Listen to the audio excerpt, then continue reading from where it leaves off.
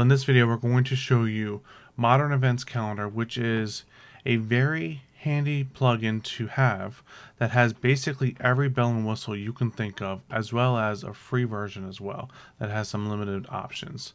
There are also some add-ons that you can purchase if you're using the Elementor page builder that just enhance the experience completely. So we're going to do a little bit of an overview. So they have the page right here, and you can do it with free download and you can try it, or you can actually purchase the plugin from the website themselves.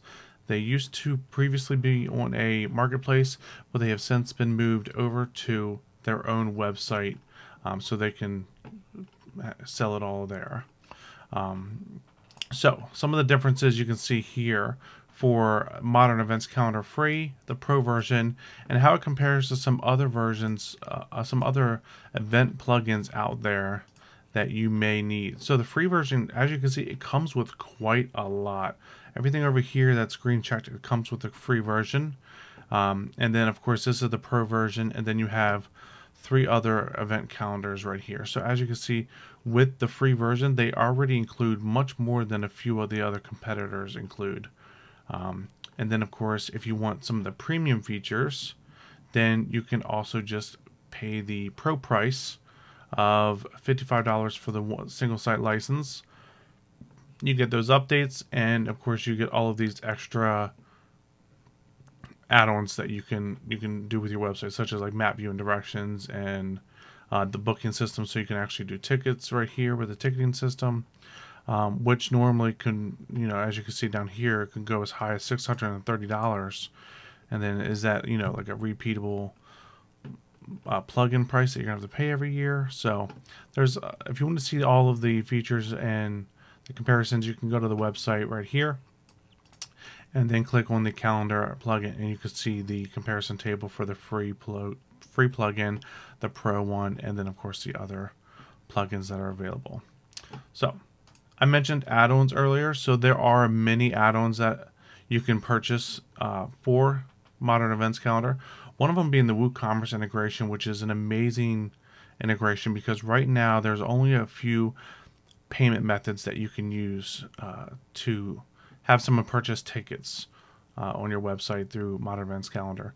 But with the WooCommerce integration, if you have the payment system through Woo, then you can have that be how they check out. So if you have some kind of proprietary system that it's like third party, no one ever uses it, it's like just for your website, then, and if it's through WooCommerce, you can use it to buy tickets. So everything is underneath of one roof, underneath your point of sale.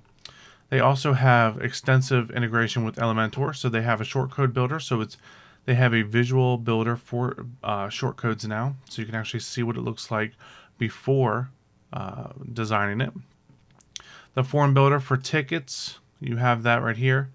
The Elementor single builder, which means that you can build single event pages with Elementor, so you can style the way they look. And then of course you have the bundle here, 2 bundles if you wanted to save some money there. And then of course if you're running the free version and you only need maybe 1 or 2 of the extra things like the booking, then you can just purchase it right here. All right, and of course all of the other options are down there as well. So let's get right in to our dashboard right here. And we've already got Modern Events Calendar installed. So let's go to our plugins.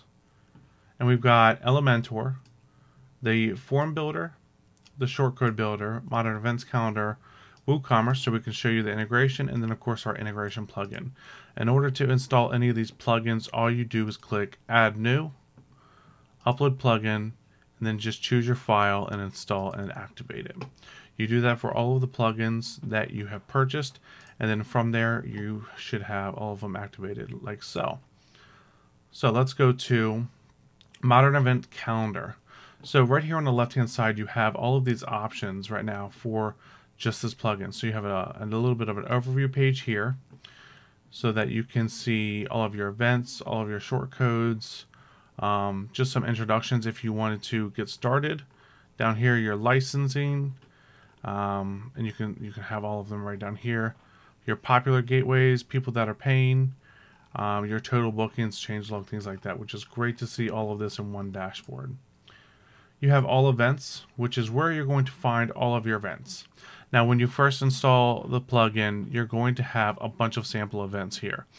I would say to take a look at those, make sure that everything, they're helpful so you can actually see how to set up certain events, repeating events, every other events, things like that. Add event, it does exactly what you think. So this is where we would go to add a brand new event. We would have the title for the event up here. We have a little bit of a description here, so if we wanted to add some information here, we can just paste in our information. The start and end date for the event, so we can choose May 30th. And then of course you have your start and end time here. You have a little bit more information around here, so if you want to make it an all-day event, all the times go away. If you want to hide the event time on the front end, then that goes away. And then you can hide the actual event end time, so people don't really like. What if you have an event that you don't know when it ends? It just ends when it ends. You can always just hide the event end time so that you have a start time there. It's pretty popular. You can also do a time comment, so it shows right next to here. You can do like a time zone, or letting them know that, hey, we want you to get there at 8 o'clock, but maybe cocktail hour starts at 9 or something like that. There's a lot of different options for that. And then you have your event repeating. So if this is a repeat event, you can choose what days or what style. So if it's custom day repeating, we can choose a start and end time, add a new one. Or if it's certain weekdays, we could do Monday, Wednesday, Friday. Or if it's monthly, we can do a monthly event on this day, on the 30th of the day.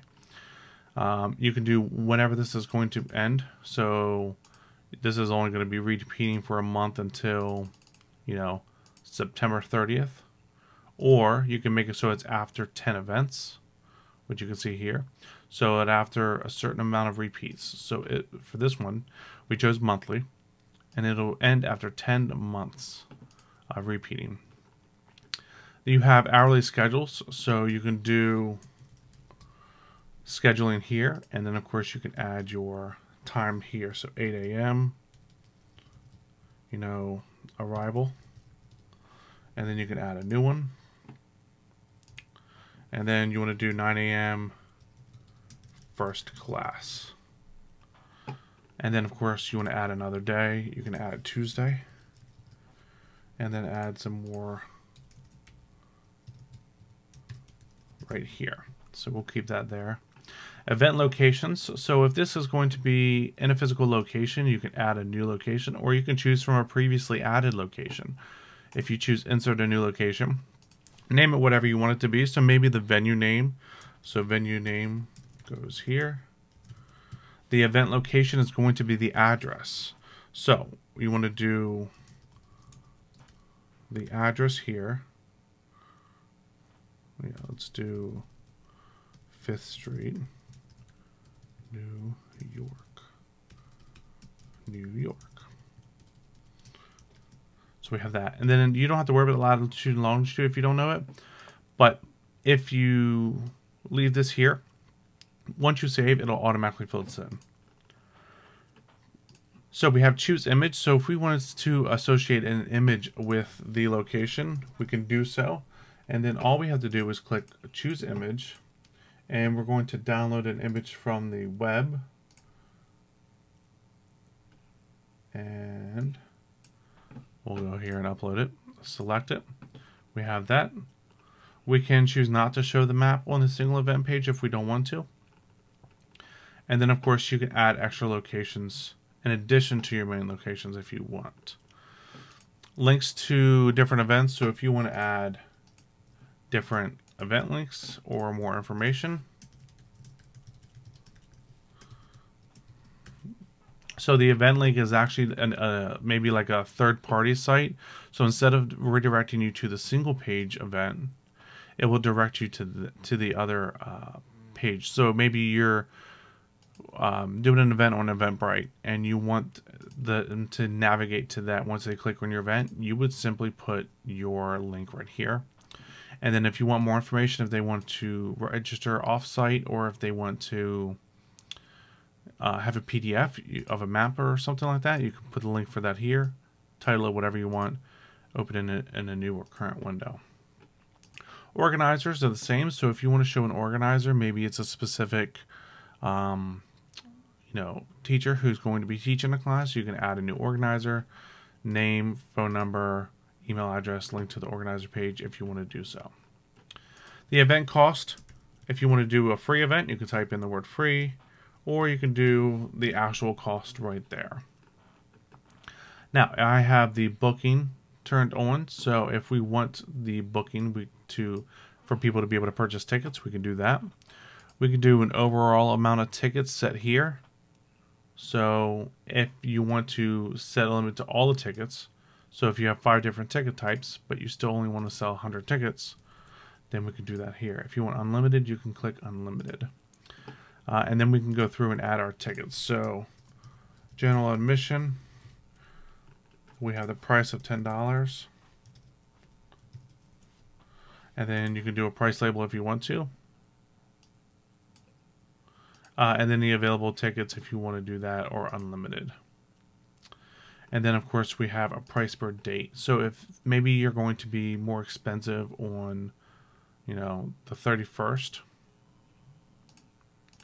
and then you can do that. So this would be $50 right here. And then you can add another one if you want it to be a different price on another date. And then, of course, you can add more ticket options. So if you wanted to do senior citizen, you could do $5. And then, of course, you could do price per date if you want to do that as well. Ticket variations. So if you have other ticket variations here, you can add them here. And then, of course, we have booking forms, which we will get to as well. So we can also do inherit from the global options, which we'll get to in the settings. Or you can make it so that it is a form that is specific for this event. So, for example, for this event only, maybe you need to gather, their phone number. You can add right here. You can have the telephone. You can make it a required field, and then put the text there for the label. Let's put that at the top. So we have those options. So we want them to enter their phone number in there. You can also pick one that you've already previously built using the Elementor form builder. And so we can actually have forms that will be universal. So once we make a change to it in the form builder, then it will make the change to the events as well. All right. Let's go back up here. On the right hand side, we have our tags. So we can actually search for different events using tags. We have categories as well. So if you wanted to add a new category, maybe this is a conference. And of course, we could do event colors. So if we're doing a new event, we can do an orange one. And then we have a featured image down here at the bottom. So if we want it to be here, we'll add that one as well because it's a nice full width. So now that we've done adding our event, we're going to publish this. And we're going to move on to the next ones. So we have tags on the left-hand side. This is where you can add all of your tags just so you can sort them. Same with categories and same with labels. Those are all for sorting and searching. Locations. So this is where all of your locations are going to show up. So if you have, you want to make a change to a venue site-wide, you can go here and change the one here. And then it'll put in the longitude and latitude right there for you. And you can also add new locations here if you want to do them in bulk. Same with the organizers. If you want to add a new organizer, you can add it through here.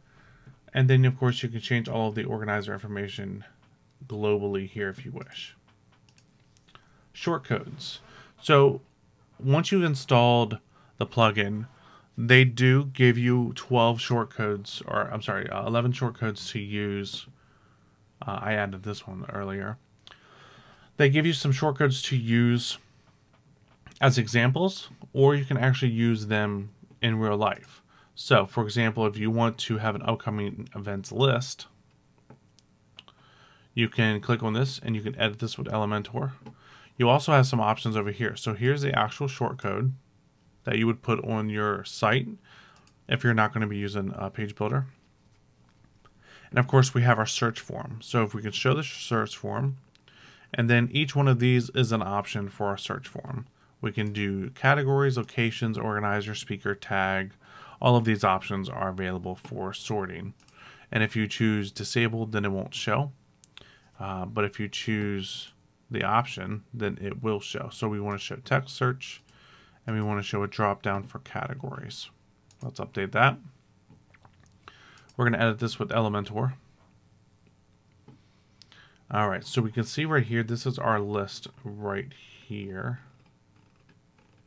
And we have all of our repeating, because we're repeating this on the same day every single month for 10 months. So right here, we have all of our options over here. A list view, grid view, whatever we want to show, whatever we want to call it. Counts in a row, we could do 3. So we can have 3 in a row. We want to make it 4. You can do that, just depending on how wide everything is. And then you can also limit it so we can only show 6 at a time. And then we have the load more button. We can show this single event display method. So when you click on this, do you want to do it in a separate window, or do you want it to show in a pop-up? We can turn on or off the load more button. And each of these is going to be completely different on a per skin basis. So if you want weekly view, then a lot of those options go away because this is going to be a weekly view. So if you want to show this week, next week, the start of next month on a certain date. So we want to show, this one because we know this is going to be the next date. We can do that. The next and previous buttons, we could turn those on and off up top. So there's just a lot of different options. We could do, let's do cover view. So we have a nice cover there, and then that way we can show the event with more detail. Clean, modern, whatever we want to do, we have all those options. Of course, we have our filter options too if we want to work with that. You can filter it by conference, you can filter it by location, whatever you want it to do. All right, let's exit back to the dashboard. So from there, if you want to add a new shortcode, all you would do is click Add Shortcode. If you're using Elementor, great. If you have that add-on, then definitely do the edit with Elementor. If not, then you're going to go down here to the display options and go through them just like this. Then you have your search form over here that you can enable or disable. Okay, and then your filter options. So this is how you would do it without a page builder for Elementor. And then if you do have Elementor, then you would use this and it would override all of your settings down here.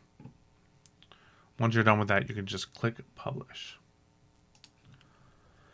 All right, let's move on to our settings. And there are a lot of settings, so bear with me as we go through these. I'll make it short and sweet, but also go through some details where I see that it's most important. So the general options, hiding events is something you want to do on the front end. So if this is going to be hiding the events on the front end, on the event start, 1 hour after start, 2 hours, or on the event end. Normally I would do it on the event start just because once the event started, no more people can show up and you really just want to move on to the next one. Multiple day events. You can show on the first day on all skins, so like just the first day of the event, or you can do different ones so you can show all days. There's just a lot of different options here. Do you want to remove all of the plugin data when you uninstall it, enable or disable? It keeps things cleaned up if you enable it, but if you plan on reinstalling it later, then you want to keep that disabled. The suffix, so you have the th like the 12th and things like that, or do you just want to show 12? Choose your weekdays and your weekends if you have different ones, and then that's it for that one. The archive page, so this is where you're going to show all of your events. You can name the title here. You can have the page skin, so it shows one of these, or a custom shortcode that you can have there. your category, and your status. So your category page scan is the same thing as the archive page scan. It's just going to be showing for categories only. So this is where you would go and you would view all of your events for that one category. What do you want it to look like? Category events method. So this is going to be the upcoming events, or do you want to show expired events for the category events? And then the event archive, keep that enabled. Slugs and permalinks, you really don't have to worry about changing these. If you do change them, make sure you navigate over to your settings, permalinks, and save it twice. Normally I would take off the MEC hyphen and just leave category, or name it event category. So the single event details page. So how do you want to do your date format? Do you want it to do on the referred date or the next occurrence date? Okay, so it shows it on the event date, and then the referred date will be completely separate from that. The single event styling, so do you want it to be modern or default? And you can see what these look like if you go to their site. They have extensive documentation where they can show you what they would look like for the single and the default and the modern style. Just choose them both and you can see what they look like. Booking style, if you want it to be at the bottom of the page or do you want it to be in a pop-up, you have those options. Currency options, you pick whichever one you want. You could do your currency sign, position, thousand separator, decimal separator, things like that. That's all based on wherever you are. Your speakers, so if you want to enable speakers, you enable that. You want to refresh. And then you're going to have the speakers over here underneath the organizers now on the left hand side. Let's go back to it. So underneath dashboard MEC, you'll have the speakers. So you can actually add speakers to specific events. Google Maps, so if you want to show Google Maps on the event page, you got to actually put your API key in here. And then you can do your default zoom level. Usually I do about 16 because that's around street level. Then you have different looks for Google Maps style. If you want to enable directions, okay, you got those two options. Lightbox date format, so however the format you want it to be. And then if you don't want to load the API library for optimization reasons. Google reCAPTCHA, you can enable it on the booking form. All you would have to go to is google.com/reCAPTCHA.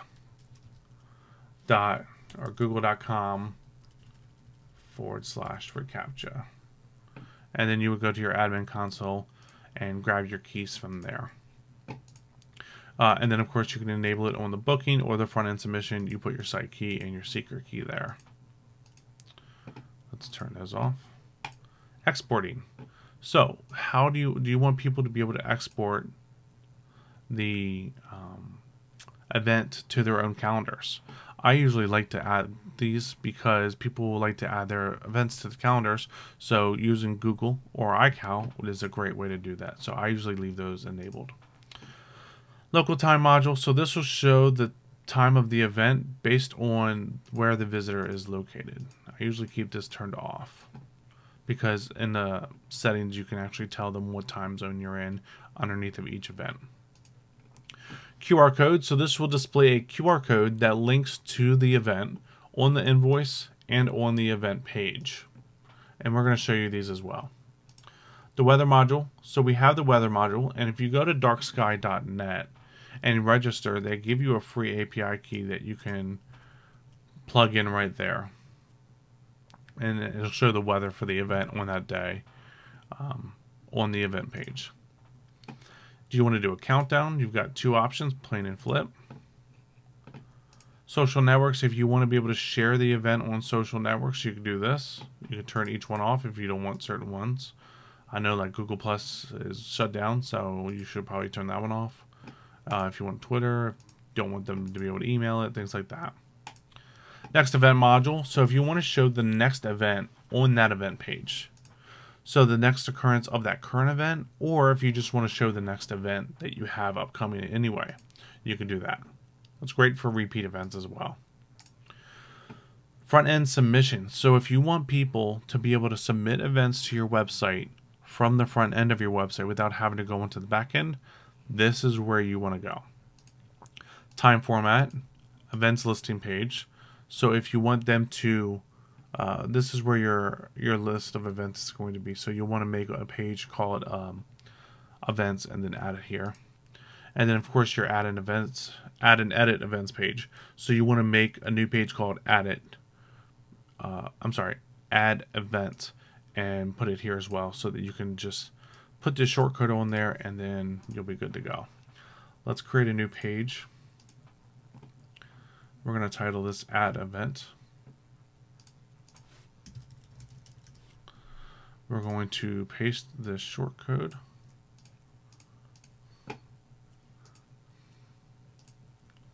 And I'm going to do it with Elementor because I like Elementor. Nice and full width. We're going to do shortcode, apply, update. And there it is. That looks awesome. We'll get to that in a minute. So we have the add event. We want to enable a submission by guest so they don't have to log in if we don't want them to. And then we have all of the different options here. So this is the different sections that they can fill out or see. So the event links, cost, uploading a featured image, assigning categories, labels, colors, and tags, locations, organizers and speakers if they want to add an hourly schedule, if they want to enable the booking options, event notes right here, they can put notes for you.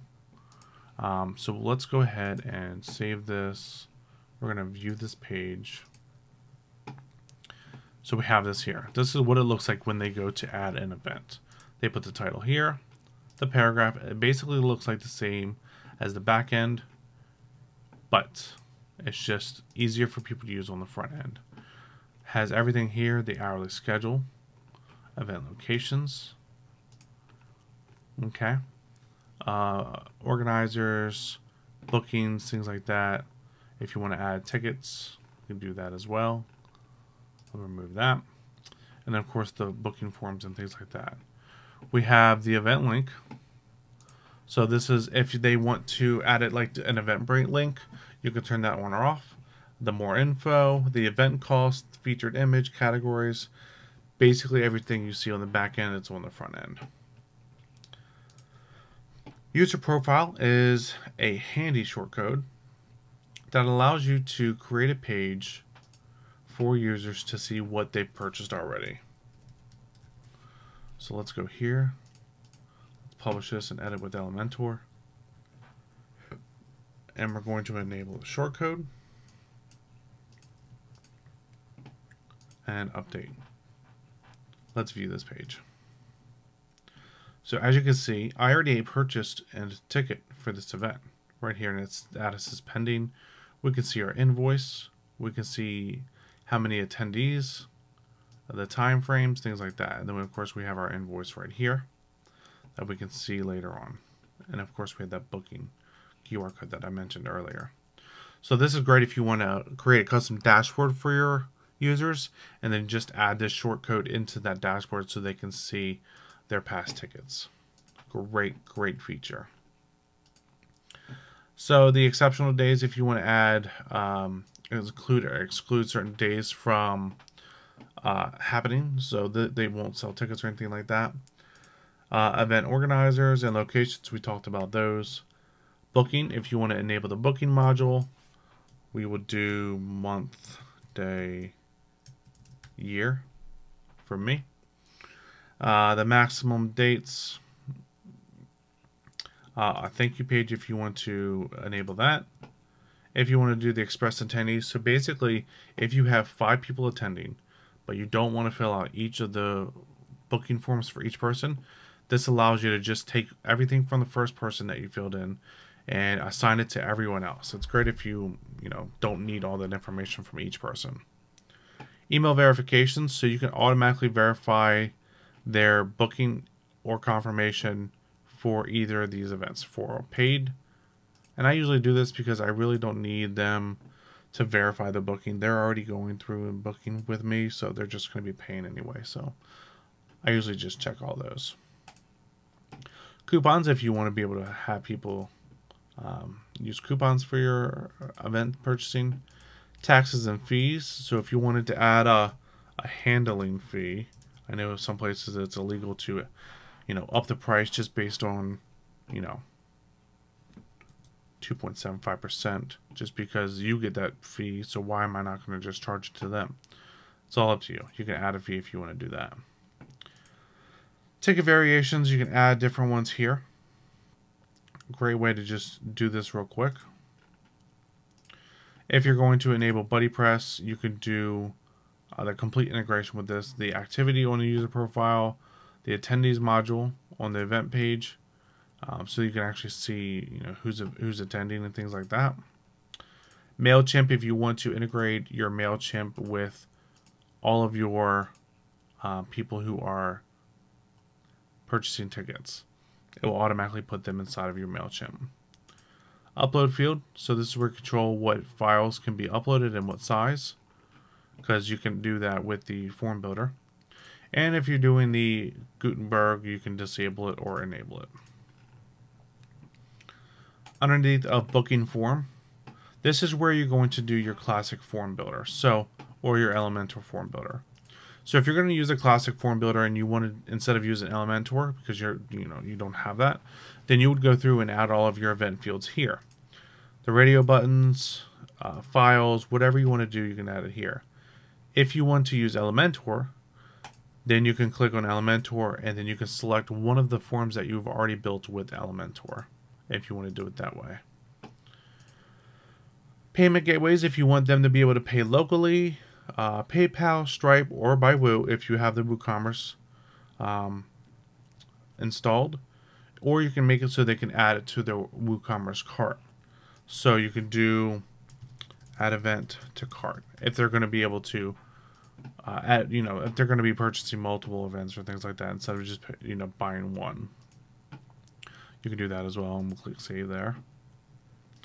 Notifications. This is basically all the notifications for you and them. The booking notifications. This is going to send to the person who's buying the ticket. So, saying, hey, your booking's received, and you're good to go here. And then we'll check with you to confirm your booking, things like that.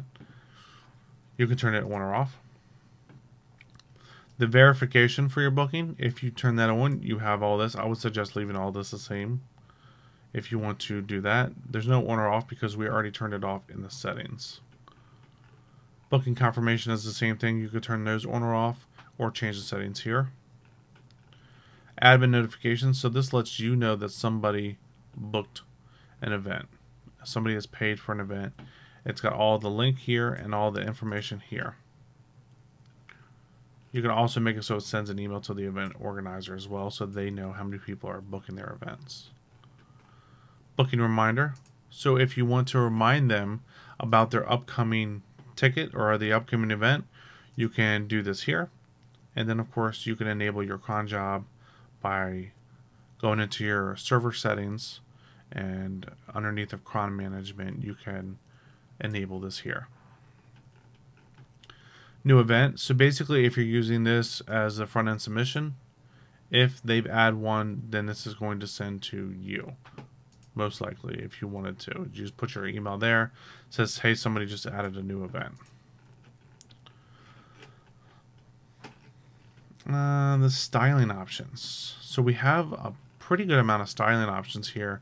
This is basically if you want to change it from that blue that we've seen. So like the blue, let's go to a single event page. And I'll show you what I'm talking about. So this blue right here, and these blues right here, these blues right here, all the little highlights you see there. So if we go to here and we change the color to, let's say, navy, we can do that. And we'll refresh. And now everything is navy. So you can do that. You can also select your own custom color if you have one. We can add this color here, Hit save. And we shows up that color now. Let's see here. We've got the advanced color options for the short code, so you can do the title and the content. The typography, if you want to change the typography for the headings and the paragraph, and if you want to disable Google Fonts. And then if you want to do the container width, you can enter it in here for the theme. Most likely you're just going to leave these default. If you're advanced enough and you want to do some custom CSS, you can enter all of your custom styles here. Those are going to be included so that they're going to override Modern Events Calendar. Messages is just something here that you can change the titles. To change like the verbiage of everything if you want to do that. So if you're not doing like register, you could do pay now or something like that. Or the booking success message, you can change that. There's a lot of different ones that you can change here. And then we have our import and export. If you want to export all of your settings, you can download them here. And then you can always import them right inside of the options right there. And click import. Now over here underneath of the Modern Events Calendar, we have the add-ons. So you can actually purchase the add-ons straight from your website. Once you click purchase, it takes you over to their website, which allows you to purchase the plugins directly from them. Moving on to the form builder, which is very exciting. I'm very excited about the form builder because there's so many things that we can do with this now, and we can do, it's just much easier to use than the other system. So let's add a new one. We're going to name this Kit Events, or let's name it Social Events. We're going to publish. We're going to add it with Elementor. So with the social events, we're going to go over here to the shortcode builder, or the form builder. Click and drag that in, and we have this. So for the social events, maybe we want to be more creative with it and get their birthday or something like that. So what we would do is we would go over here, and we could do a date, and make them enter their birthday, and make that required. But we want that to be on the same line as the email. So we're going to make it so that the email's half width and the birthday is half width. So now we have those both on the same line. But we want them to be able to agree to our terms. Terms and conditions of the website. Boom. We can do this. We can do checked by default or unchecked by default. We can do half width, whatever you want it to be. So we have that, and we can update right there. Once we're done, we're going to go back to the dashboard, and we have our social events one here. Now, in order to assign this to an event, we would go to the event, go down to the bottom. Okay. And right now we have the classic form builder, but we want to use the Elementor form builder, and we want to click on social events. Let's update this. And as you can see, currently we have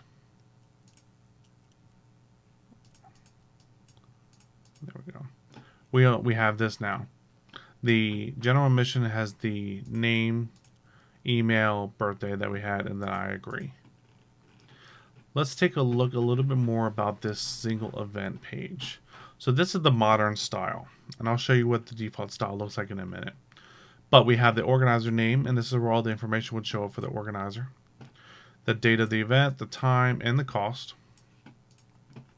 The location information, so we have a picture, the location, venue name, the address, and then we have the category, and then we have the more information down here for, that external link that we wanted it to go to.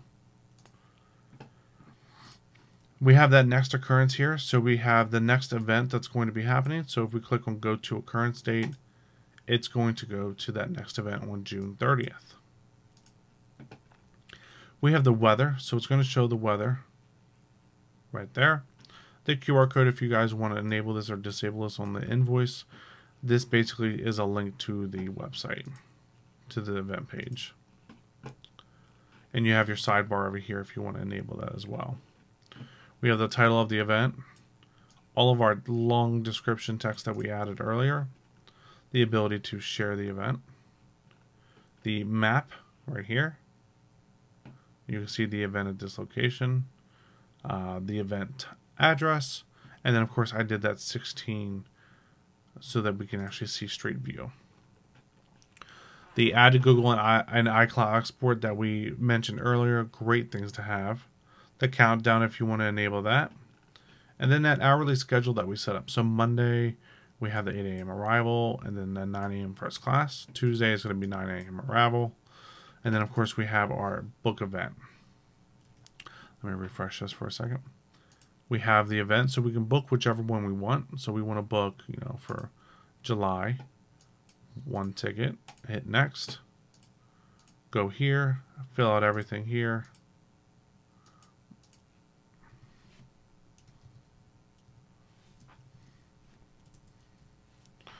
Boom.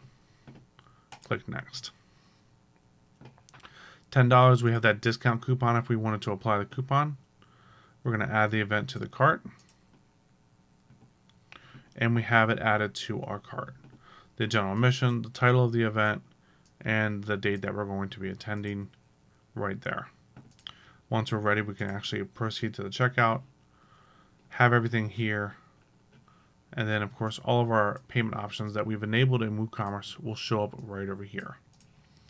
All of our billing information, since we enabled it through Woo, this is what all of the billing information would look like. Then you would just place your order once you're done.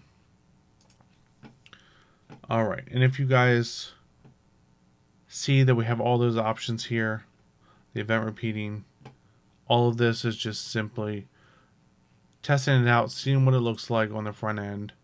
I'm going to show you the single event page, the default style.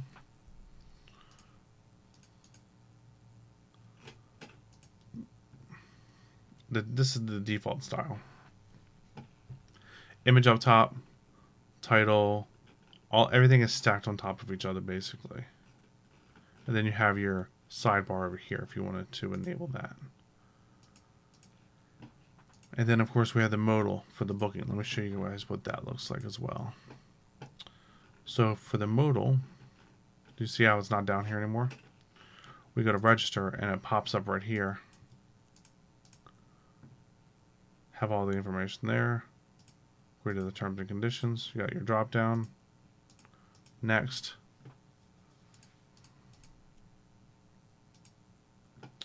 And then you have all of your stuff here. So that's one way to do it instead of having it show all the way down here at the bottom. Alrighty. Now, that's pretty much everything for the plugin. It's a very powerful plugin where there's so many options that you really just have to go through them all just to see what's out there.